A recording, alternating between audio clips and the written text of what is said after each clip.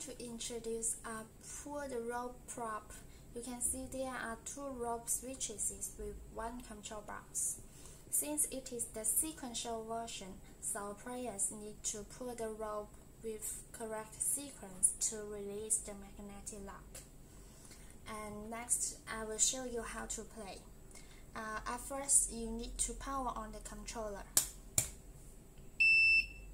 System startup. Okay, now the magnetic lock closed.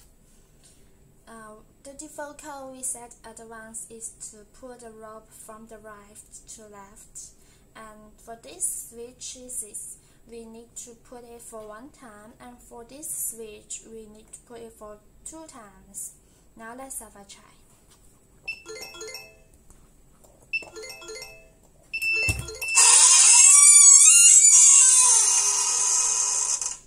Okay, as you can see, I pull the rope with correct sequence with several times. The magnetic lock open with a piece of oil, and the oil can be adjusted by yourself. Also, the trigger sequence is also can be decided by yourself.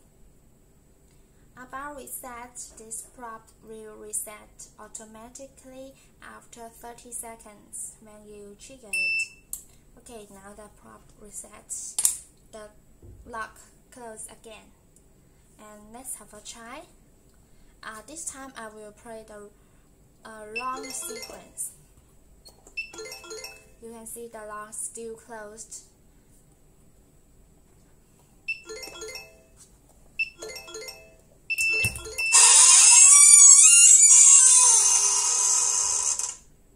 Okay, the lock open again. So much for this. Thank you.